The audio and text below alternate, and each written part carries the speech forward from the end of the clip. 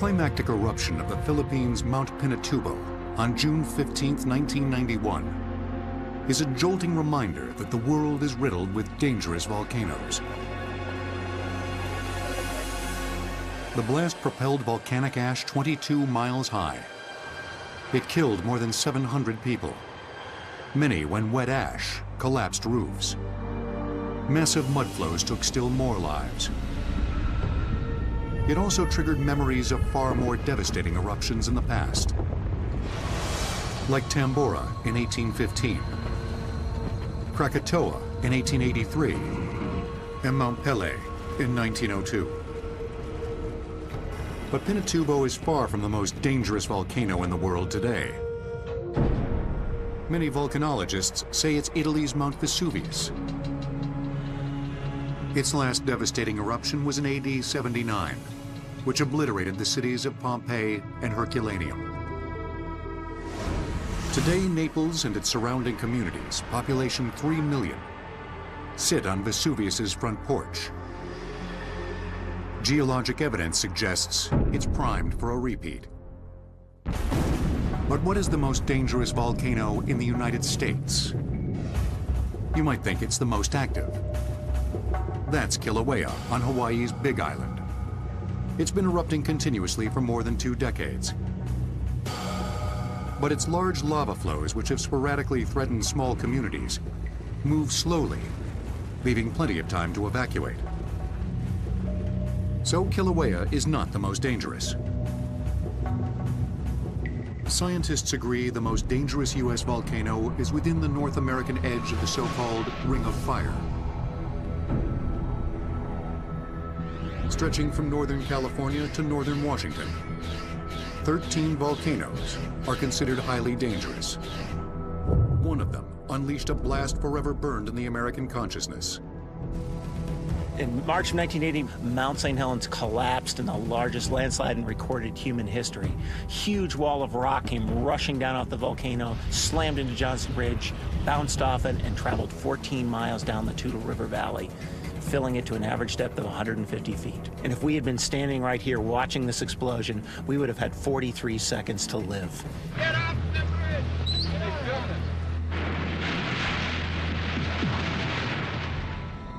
The eruption killed 57 people and devastated hundreds of square miles of forest land. Mount St. Helens is still an active volcano, but it's not the most dangerous.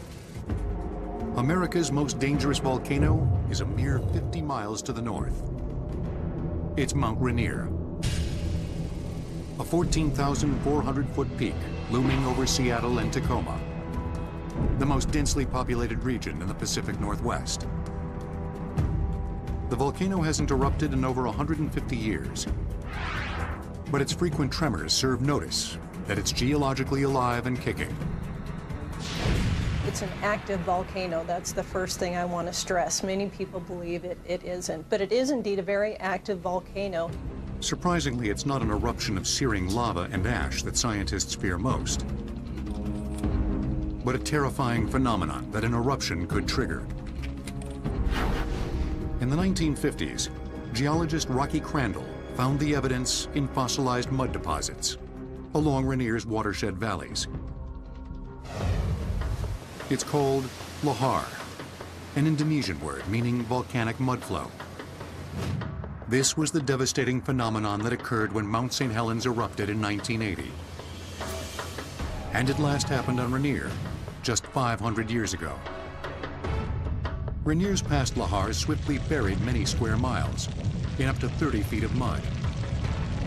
This same region today is home to approximately 100,000 people in communities neighboring Seattle and Tacoma. The potential for another massive lahar is lurking in Rainier's snowy cap.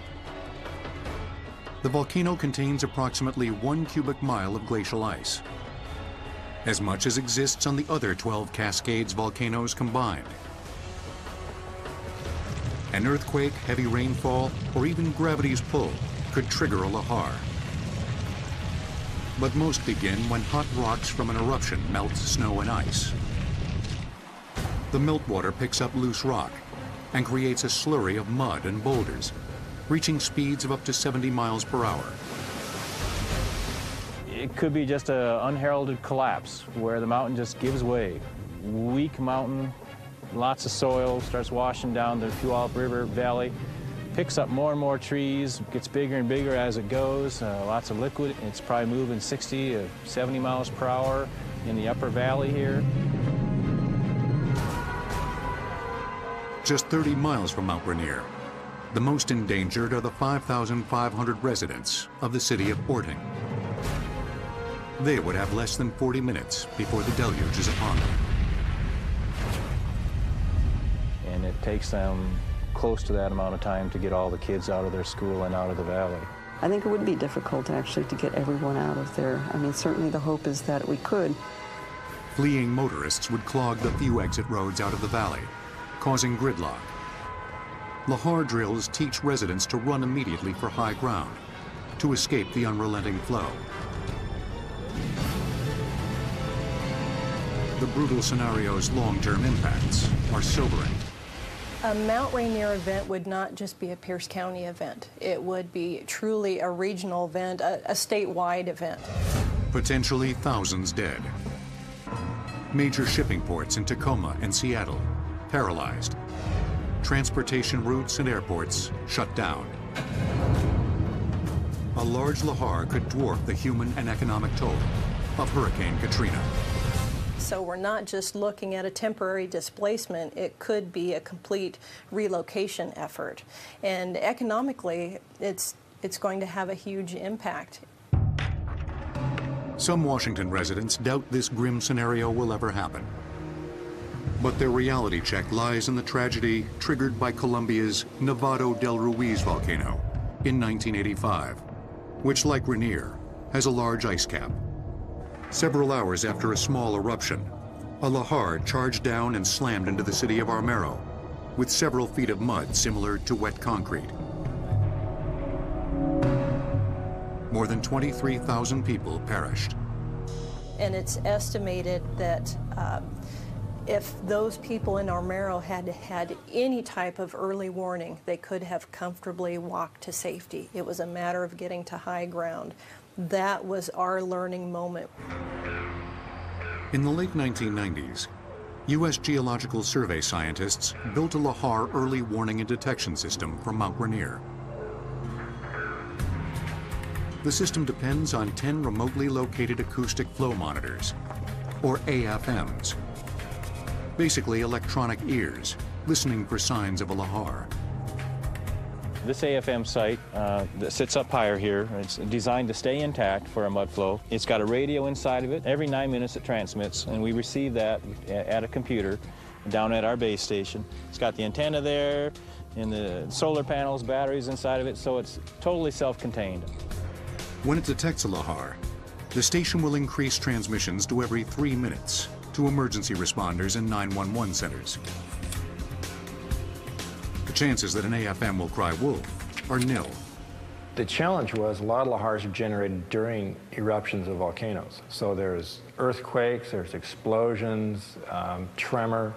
So we had to have a very focused sensor, one that was sensitive to lahars, but not to all the other goings-on. Each AFM owes its keen sensitivity to an acoustic geophone buried 5 feet below the ground. The geophone is fine-tuned to ignore low-amplitude signatures from tremors. It only responds to the distinct high-amplitude signature of a lahar and triggers the warning signal. 3 of the 10 AFM stations are designed as fail-safe alarms. They were intentionally placed low in the valley, directly in the path of a future lahar. What we've got here is our, this is what we call one of our dead man sites. This log here is designed to get washed away if there's a big mud flow or a lahar. And kind of hence the term that, you know, the site's going to go dead. The log is hardwired to the AFM's transmitter. If the log washes away, the signal goes dead, and emergency responders know what's headed their way. Scientists estimate that in our lifetime, there's about a 1 in 7 chance that a massive lahar sweeps this log up in a torrent that devastates the communities surrounding Rainier. But if that one chance plays out, the magnitude of the disaster will no doubt increase as more communities sprout in the Lahar's projected path. While Rainier ranks as the most dangerous volcano today, the ultimate big blow could occur some 500 miles east, hundreds of thousands of years from now. The pristine wilderness and bubbling geysers of Yellowstone National Park offer subtle proof of what slumbers below. An immense 1,300 square mile supervolcano with a magma load estimated at 4,000 cubic miles. Geologic evidence dating back more than 2 million years proves the giant has erupted at least 3 times with almost incomprehensible force. It's just on a scale that's really difficult to get your head around, because you're talking, 1,000 times more than 1980 St. Helens. It's going to devastate, areas that are going to be tens to hundreds of kilometers around the volcano. If Yellowstone delivers a supersized encore, the final death toll could be in the millions. While some people play the odds, building their dream homes in the shadows of hell's own vents, others gleefully pull on a pair of high boots and chaps to catch America's most dangerous snake. This is the most dangerous snake in the United States, the western diamondback rattlesnake. But that doesn't stop Jack Allen. He hunts the western diamondback in the hard-bitten lands of West Texas. Its venom toxicity is moderate, but it's quick to anger and inhabits vast areas of the western United States, meaning more human encounters and more bites. They won't chase you or nothing, but if you go up and try to mess with them, they will bite you. And they won't always rattle. They won't rattle before they bite all the time. As dangerous as the western diamondback is, the world is full of even more lethal snakes. Take the king cobra. It's the world's longest venomous snake, and it can deliver a huge dose of venom that's highly toxic, enough to kill an elephant in a single bite. Fortunately, it rarely bites humans. Nor does Australia's inland taipan. But it has the most toxic venom of any snake on Earth. A single drop could kill you in minutes. Still, it's not the most dangerous because it's a shy, reclusive snake that humans rarely encounter in the wild. The world's most dangerous snake, the saw-scale viper. It's aggressive and inhabits heavily populated areas in Asia and North Africa, and kills some 10,000 people every year. The statistics aren't nearly as shocking in the United States. All the same, rattlesnakes bite approximately 6,000 people in the United States each year. About 6 die. The primary victims? Teenagers who harass or try to catch the snakes. A seasoned hunter like Jack is well aware of the risks. That's why he uses the best tools for the job. These are a set of tongs, snake tongs we call them. This is a hook to hook them. I have on extra double-lined leather boots that come up to my knees. These are a set of chaps. They're snake chaps. They protect my legs. You might step off of a ledge sometimes, and there'll be one under it that you don't see, and it's to protect me from getting bit. We found a rattlesnake in a heel here. It's a western diamondback rattlesnake. We'll try to pull him out of this hole. They swell up sometimes, and you can't get them out very easy. We try to be safe, not hurt the animal. They can swing around and bite you at any time. Most rattlesnake venom is hemotoxic. That means it contains proteins and enzymes that damage tissue and organs while causing great pain. If you want to know what a snake bite feels like, hit your finger with a 5-pound sledgehammer. There's internal hemorrhage, swelling, and it's just very painful. If it's a bad enough bite, sometimes the swelling can be so bad that the skin, they'll have to split your skin because it'll start swelling so much it'll actually start destroying the muscle tissue. Let's go ahead and somebody mix the crow fab and start to give it. These scenes from an emergency room demonstrate some extreme side effects, like respiratory failure, involuntary muscle contractions, or anaphylaxis, a rare whole-body allergic reaction that can restrict breathing and cause abdominal cramps, vomiting, and extreme swelling. I can't believe that little guy did that. Nobody dies from a rattlesnake bite, but a lot of people go into shock from a rattlesnake bite and die from it. The Western's long, deadly fangs are folded back against the roof of the mouth. When the mouth opens up to nearly 180 degrees, the fangs swing forward. Glands in the back of the head pump venom through the hollow fangs into the prey. If it's your lucky day, you could be the recipient of a dry bite. In about 1 in 4 cases, rattlers do not inject any venom. 20 snakes per day. Okay, this is a Mojave. It's one of the most toxic venoms that we have in the United States. This uncooperative inmate is the Western diamondback's big cousin, the Eastern diamondback. Okay, don't worry. Don't worry. Get it from the middle class. The Eastern diamondback is the largest of all rattlesnakes, and because of its more frequent attacks on humans, is arguably as dangerous as the Western diamondback. Okay, I'm gonna pin its head down.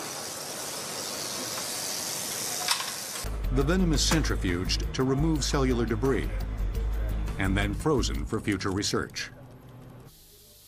I think what we're doing here and with other countries is laying groundwork for future generations to discover. You know, some of these species will become extinct, and if we don't capture their genes in a bacteria, we will never be able to use them in drug discovery. Mankind has everything to gain from the venom of the most dangerous snakes. But when it comes to the most dangerous weather event in the United States, we have everything to lose. Oh my God. Oh my God!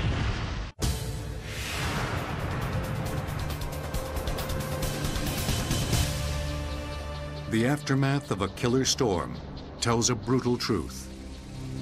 In the face of nature's fury, no one is completely safe. What is the most dangerous weather event in the United States? After the devastation wrought by Katrina, the 2005 tragedy that took more than 1,800 lives, the hurricane would seem the likely answer. But hurricanes are infrequent, easily detected, and often arrive with days of forewarning. The random ferocity of lightning ranks high on the danger list. The air around a bolt sizzles at around 30,000 degrees, 6 times hotter than the sun's surface. Some 60 people a year die when struck by lightning. But it's not the biggest threat. Because of its sudden, immense capacity for destruction, the most dangerous weather event in the United States is the tornado. Tornadoes can have extremely high wind speeds as high as 250, 260 miles per hour. They can do tremendous damage to structures. They can break houses and buildings apart into small pieces of debris, which can hurt people as they fly around. We really aren't able to give very long lead times on tornadoes that tell people that they're coming. They usually only have minutes to respond. The most dangerous tornadoes, rated F2 or higher on the Fujita scale, appear to be random, unpredictable events, and they can appear in droves. The only predictable aspect is the geographic area most frequently hit. America's infamous Tornado Alley extends up the central plains of the United States, where warm, moist air from the Gulf of Mexico meets cold, dry air from the Rocky Mountains. And the presence of those two big geographic factors leads to us bringing the ingredients together for tornadoes here more than any place else on the planet. We got one now, and it's going down. It's on the ground. Over the past half-century, 311 twisters have taken lives in the plains. Fewer tornadoes strike the American Southeast, states like Arkansas, Tennessee, Alabama, and Mississippi. But its residents are in even greater danger. The reason? The Southeast has the greatest concentration of mobile homes in the country. Since they lack foundations, these tornado targets are the most vulnerable shelters. Mobile home residents are 15 to 20 times more likely to be killed in a tornado than permanent home residents are. That's the most dangerous place for human life in tornadoes in the country. The human toll is distressing, but not when you compare it to a worst-case scenario that someday might conceivably occur.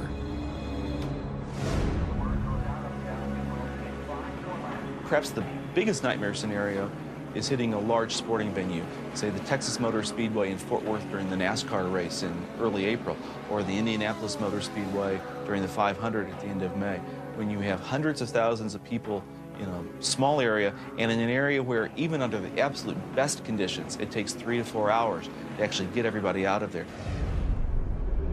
America's most dangerous twister to date occurred on March 18, 1925. The tri-state tornado traveled 219 miles at over 60 miles per hour through Missouri, Illinois, and Indiana. After 3.5 hours, an estimated 695 people were dead and 2,000 injured. Two factors played a huge role in the heavy death toll: the lack of a tornado warning system and inadequate shelter. Thanks to research labs like the Wind Science Center at Texas Tech University, the modern storm shelter is sturdier and more resistant to wind-blown debris. Scientists here built a debris cannon to simulate the effects of a large tornado, hurling building materials through the air at lethal speeds. In this case, a 15-pound 2x4, traveling at 100 miles per hour. It takes more than 4 layers of 3/4-inch plywood to stop this missile. The masonry does a good job provided it's reinforced.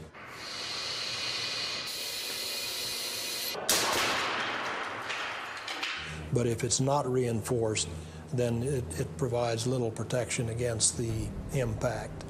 So with ordinary construction, a brick veneer house is not safe at all. Studies here have led to the development of life-saving above-ground storm shelters and reinforced safe rooms built directly into home floor plans. But a better shelter is only half the answer.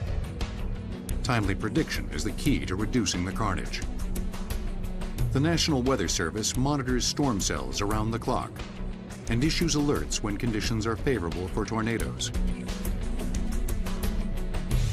In Norman, Oklahoma, scientists at the National Severe Storms Lab and the University of Oklahoma unlocked the mysteries of tornado dynamics with the 800-pound gorilla of radar systems, the cutting-edge Smart Mobile Doppler.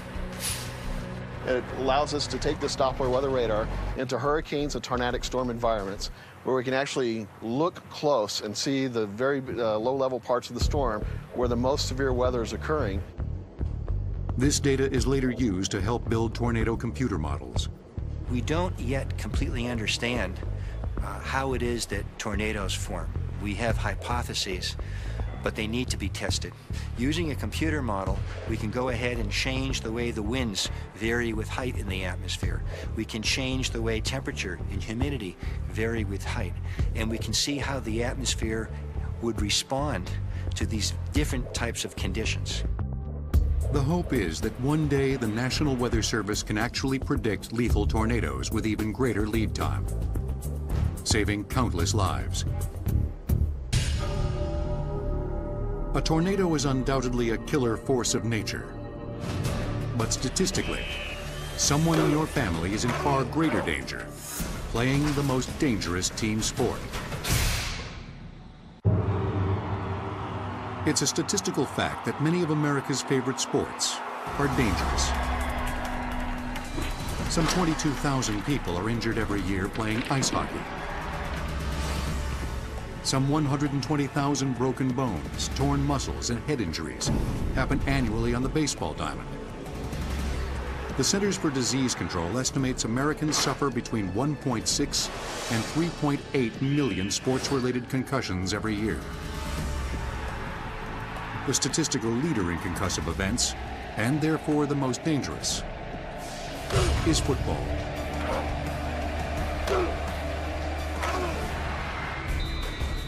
The physics associated with ever larger, more powerful athletes applying brutal hits can spell disaster for the brain.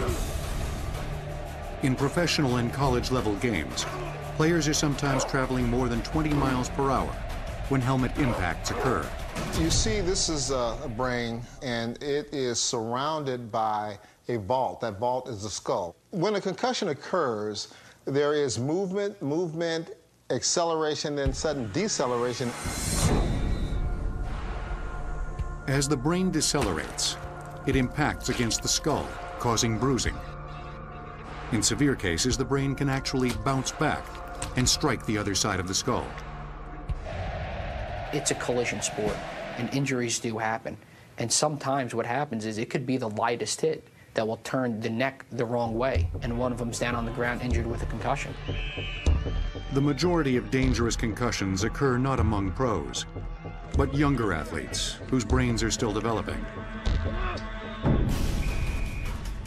It is particularly dangerous for individuals aged 18 and younger because of the related growth and the risk for herniation and edema or swelling that occurs in young brains. The first line of defense is the helmet. 21st century sporting goods manufacturers are racing to build the most advanced protective headgear in history. A history that began more than a century ago. In 1893, a lineman for Navy, Joe Reeves, wore the first crude football helmet in the Army-Navy game, later giving birth to the term leatherheads. The leather headgear offered little protection, and it wasn't until the 1930s that helmets became mandatory. After World War II, plastics revolutionized the game with vastly more protective helmets. Over the past 60 years, Schutt Sports in Salem, Illinois, has churned out millions of helmets for pro, college, high school, and even peewee leagues. Their genesis? Millions of polycarbonate resin pellets. When heated to 450 degrees Fahrenheit, the resin melts and injects into a custom helmet mold. After a quick baking and cooling, a precision robotic drill creates all of the ventilation and hardware holes. Lastly, the paint shop mixes and matches thousands of colors before the helmets get to the gridiron. Beneath the glossy hues, Schutt's most advanced helmet is a far cry from the foam-padded relics of the past. This is the Schutt Ion 4D helmet, and it's our newest helmet in the lineup of helmet protection. With the helmet, we have the Skydex padding system, which is a three-dimensional shaped padding system which fits much closer to the player's head. The Ion 4D's thermoplastic Skydex padding is designed with opposing outer and inner hemispheres. At impact, the hemispheres collapse together and absorb more energy from nasty hits. Beyond that, the Ion's face guard adds more protection over the standard bolt-on cage. The face guard slips directly into two ports built into the helmet. A thermoplastic rubber energy wedge holds the cage in place. At impact, the face guard compresses into the wedge, dampening the force of the hit by as much as 15%. Engineers at Schutt create new helmet designs and a 3D modeling pad system. NOCSE, the National Operating Committee on Standards for Athletic Equipment, provides strict performance standards that the helmets must meet. New design concepts are analyzed in the impact test facility. In this hall of horrors, replicant human heads get some major headaches, so athletes don't have to. The Noxie headforms are somewhat quasi-humanoid to get the harmonics more like the human head. Inside the headform is a cranial vault, a skull.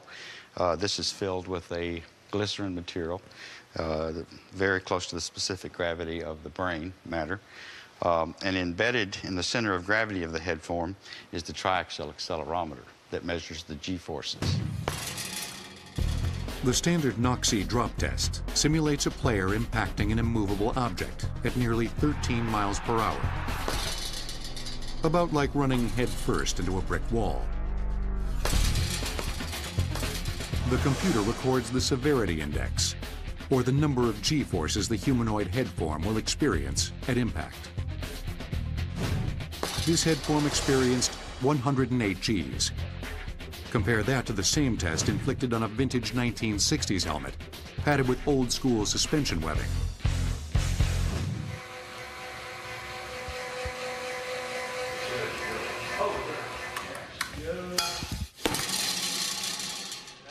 This headform experienced a whopping 218 Gs, more than double the trauma compared to the Schutt helmet. But the vast majority of helmet hits are not of the brick wall variety. Most will impact the brain from different angles and speeds. To simulate these hits, the linear impact test propels a 30-pound ram. In this test, it's somewhat more real world. It has a 3-dummy neck that's fairly rigid, but flexible.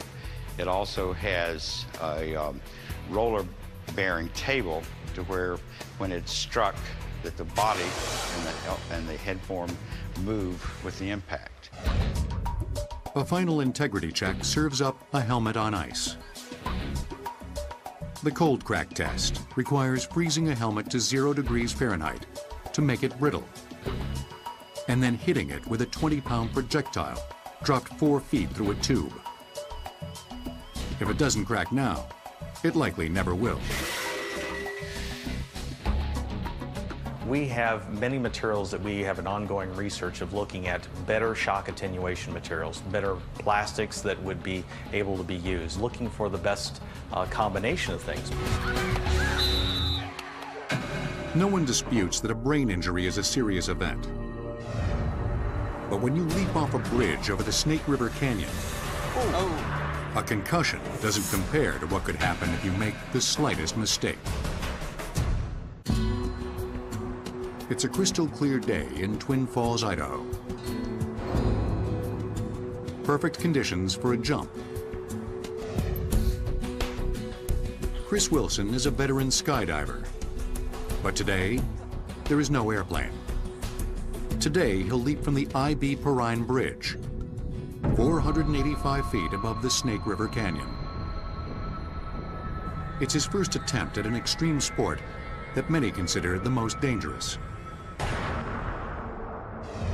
I think when I climb over that railing, there might be a little bit of nervousness, but as of now, I feel pretty confident and pretty good. Base jumping bears little resemblance to skydiving. Leaping off fixed positions so close to the earth presents a multitude of hazards. Unpredictable wind gusts, sheer rock faces, speeding by just feet away, and the precious few seconds to pull the chute mean any given jump could be your last. BASE is an acronym for Building, Antenna, Span, Earth. To qualify for a recognized BASE membership, a person must successfully jump all 4.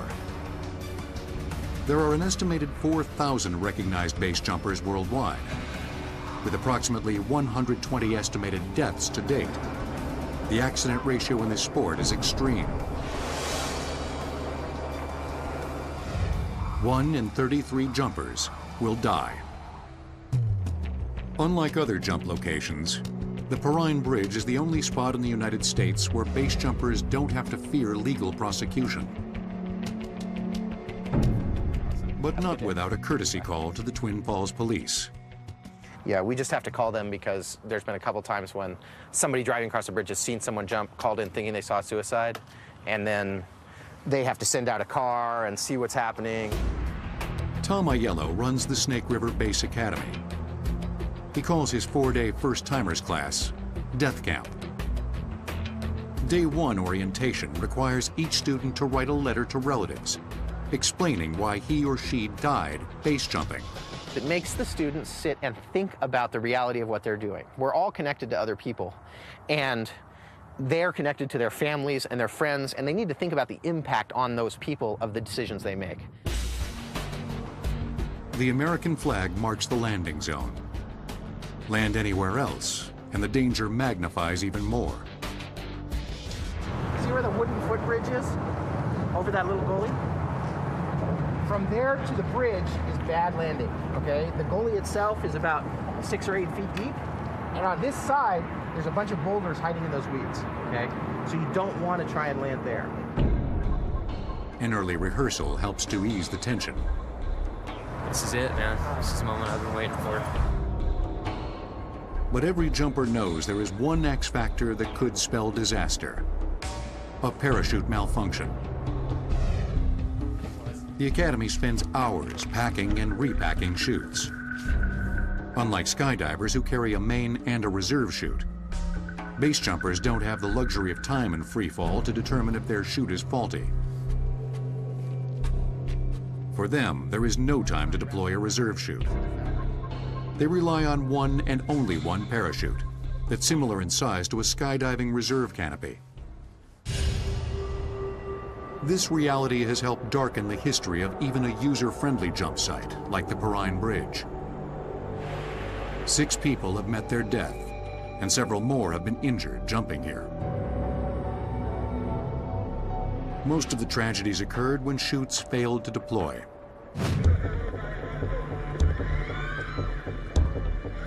To prevent this, base jumpers typically release a small pilot chute that causes the main chute to deploy effectively.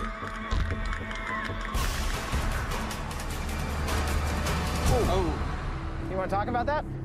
Oh, man. Yeah, he fumbled the pilot chute, and then, because he had fumbled, he was kicking and threw himself into line twists. The line twist happened because his body position got thrown off by missing. All right, let's do it. All right. To ensure this won't happen to him, Chris will perform what's known as a PCA, or pilot chute assist.